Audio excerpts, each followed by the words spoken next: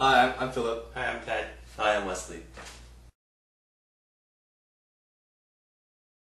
Hey everyone, welcome to a very special episode of Wong Fu Weekends. Super special! It's our birthday, 10 years. We're 10 years old. Wong Fu Productions has been around for an entire decade. We were making videos before YouTube even existed. When we first started making videos, we had to buy a server and bandwidth so that people can download the videos from a link that we had to pass around a link, physical link, just going around on like instant messenger and forums and stuff. And that's how the first few videos got around. And they were just like, you know, little skits that we made. And the first video was actually something we don't do anymore. It was a lip sync video, and Ted and I actually weren't even involved with it.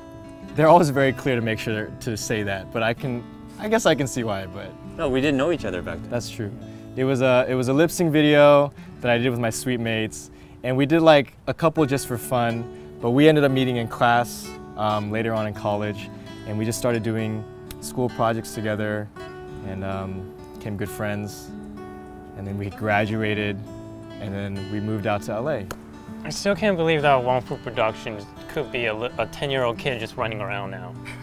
Little troublemaker. I know, you can actually talk to Wong Fu Productions. Hey, how are you? Hey, I was born when your first video came.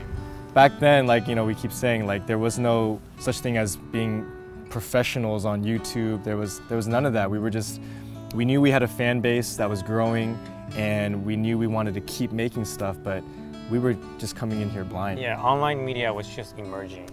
Most people, when they graduate, they move home or they go to some internship or some job that they have set up. We didn't do either of those.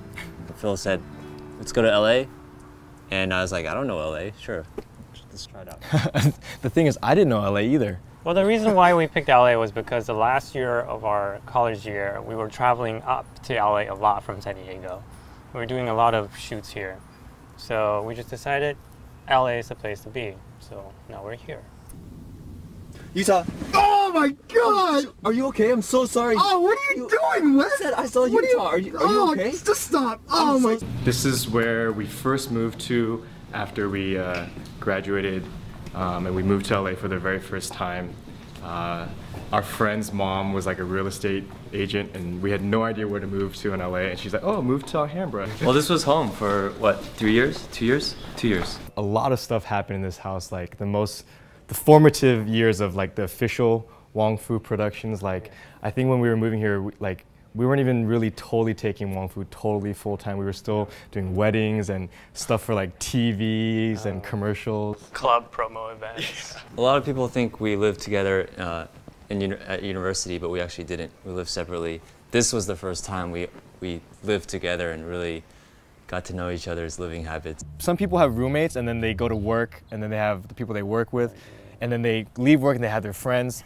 We were just 24/7 always together, and live, work, play, eat, sleep, everything. Like, it was all just the three of us, and we didn't really actually get out that much because we were just so focused on working and trying to keep Wong Fu going. I've never really had roommates before these guys, so it was really interesting living with two guys who are your friends that you saw every day in college, but now every time you wake up you see them. Now I can see Phil wearing like basketball shorts and in the kitchen just making cereal. I think that was an odd sight. Or boxers. Well, we were lucky we each had a room at least. We had a room. Ted had the biggest room. I had the smallest. This is my room right there, that window, and that's the bathroom window. You had the smallest because you wanted to pay the least amount of rent. Well, was that yeah. true? I think actually we handled it pretty well. Like, the fact that we didn't kill each other those first few years, that's pretty good, considering how much time we spent together. Ted is not working. Ted is not working.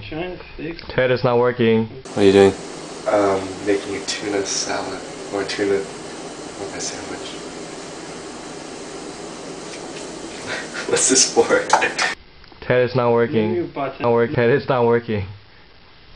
Menu. Some roommates just being roommates don't like each other, but we did everything together. No one cleaned the kitchen. Whoa. You know Spaces, no one ever cleans the kitchen. No, it's because there's nothing to clean since we were never even down there. Oh, sorry, Phil. I was reading. What are you reading? Puppy and Friends. You're eating. It gets really weird on video vlogs. It was the beginning of the Nice Guy store, or the Nice Guy brand, or Wong Fu merchandise, because we were doing all these commercial work or TV jobs and weddings, and it was just not enjoyable for us. But you know, we needed the money basically. But that's why we had one idea to start selling merchandise. Yeah, the first Wong Fu store website was built in that room, right there, and we bought AreYouANiceGuy.com in the hallway of this apartment. I was sitting on the ground. AreYouANiceGuy.com. I remember thinking like, I can't believe no one's taken that. Yes, we're original. Wes was designing the shirts like in his room, and then we were designing the website, and then downstairs was our warehouse. We packaged every single thing ever shipped out in the first 3 years of Wong Fu Production, I think. You couldn't walk through it. It was cardboard boxes and shipping materials. Every time when a huge order comes through, I would grab these guys and we would go to the kitchen. We would wrap A Moment With You DVDs, our first DVD, and that was kind of how we spent a lot of our nights. There was an assembly line. Yeah. There really was. We bonded over folding t-shirts. I remember like the first 50 orders, I was like, no, I want to personalize it. So I drew like a picture on every package, and that stopped. That's what we had to do to keep Wong Fu going. You know, we sold these shirts and these mini Spencers, and it allowed Wong Fu to keep making things. It's all thanks to you guys. Yeah. So if you bought a shirt from like back in the day, thank you. Even now, we have food because of you. I always thought it was just crazy that we somehow convinced each other to all do this very crazy thing. I'm like, how did we all agree that this was a good idea? Oh well, let's just go with it. Everyone else thought the other person was like they got it under control. For the first, few months, wanting to every night say goodnight to each other. What? I didn't know that. Wait, but did you do that? We did. We said goodnight. I said goodnight to you guys, and. Oh, the funny thing is, we were living together. We were like 5 steps away, but we're still talking to each other on AIM. Oh yeah. An email. Good night, guys. Did we do that? I said goodnight to you guys, for sure. Didn't hear it. Good night. Sometimes they said goodnight back. Sometimes it was just... I don't remember saying goodnight. It was a recording. Dinner time. Do you want to go to KT? Okay. You did? Do you want to? So, after much deliberation, KT Cafe. Another Friday night, just the 3 of us, boys, yeah! One of our friends at the time brought us to this cafe, one of the first restaurants in the area that we ate at, and we just fell in love with it because it was cheap. You got free drinks because it just opened, and... I mean, they're open till 4 in the morning. So our eating habits and schedules is really bad because we're spoiled by this kind of like, oh, well, we'll eat dinner at 11. We spent a lot of time in this restaurant, like late at night, like brainstorming ideas and like talking about work and... Not always work. We come here to try to do work. But usually we just end up talking about girls. There was a waitress that worked there, and Betty. What are you doing? And she was nice, and yes, she was a pretty girl. We would probably talk about, man, where do you think we're gonna end up in like 8 to 10 years? Betty stopped working there. And you know why? Because she didn't like me, and we scared her away. This was like 2006 to 2009. We came here a lot. Yeah. I think we came here like 3 to 4 times a week. It was here. Oh, it's just here. It was here and Chipotle, actually. I think we're spending too much time together. No, don't even go there. In 2008, we spent like the first couple months trying to write a movie, like a full-length movie. Like probably in that booth right there. What is that? That looks like vomit on rice. Sometimes I get this. Usually it comes with a raw egg on top, but I opted out for that because it's been a while since I've been here. Maybe my stomach hasn't adjusted to that. Now Ted only eats 4 or 5-star restaurants. You know, this is a walk back into time. When you used to get this, it came in a metal bowl and it looked like dog food. It did, yeah. Remember? Yeah. I'm very excited for this. I'm actually very excited for this. I used to get this all the time. Alright, we're about to start a vlog right now, and Phil isn't here yet. Wait! So it's gonna be... Wait! Guys, should not start. Happy New Year. 2009 is definitely on the way. Sorry it's been so long since we've said hello. Man, what was life like during this era of Wong Fu? What was it like? Those are the transition years in Palmetto. This is like the growing years. I think we had a little bit more structure. YouTube was growing and we were kind of understanding that, oh, okay, there might be some future in this if we keep it going the right way. We were meeting other people that were making videos online, so I think it felt better meeting others that were kind of going through the same thing you were going through. Move over.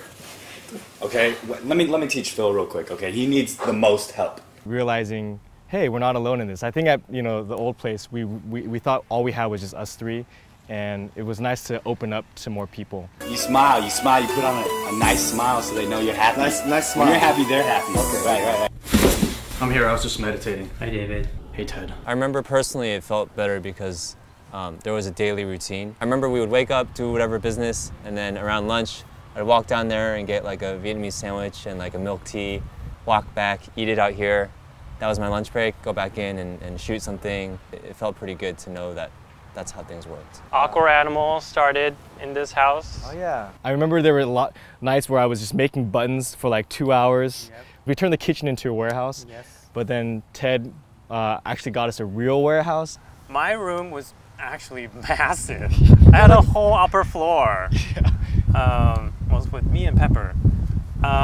So the room itself was really big, and then the closet was like a walk-in closet. So I decided one day switch it up. I'll put my bed in the walk-in closet so I can have my entire room like an office, like a TV place. And we went in there one day and we were playing some video games and we realized, wait, where's your bed? All right, fun facts real quick about this place. We met Chris while we were living here. So the first project we did with him was up in the club right there. The entire Fun Employed series was shot here. So inside the house, on the driveway, on this walkway, Fun Employed was all here. Yep. Wong Fu Weekend started here. We were like, man, we need to make more videos, but we don't have enough time to do stuff. We should just start vlogs. Started Wong Fu Weekends here. As you know, we're moving into an office, so we gotta get rid of a lot of stuff from our house. All right. We're done packing up the cars for now. Where are we headed to? The new office. Welcome back to the first official Wong Fu office. I remember opening these doors the first time. Are you serious? Where's one of our locks in the door?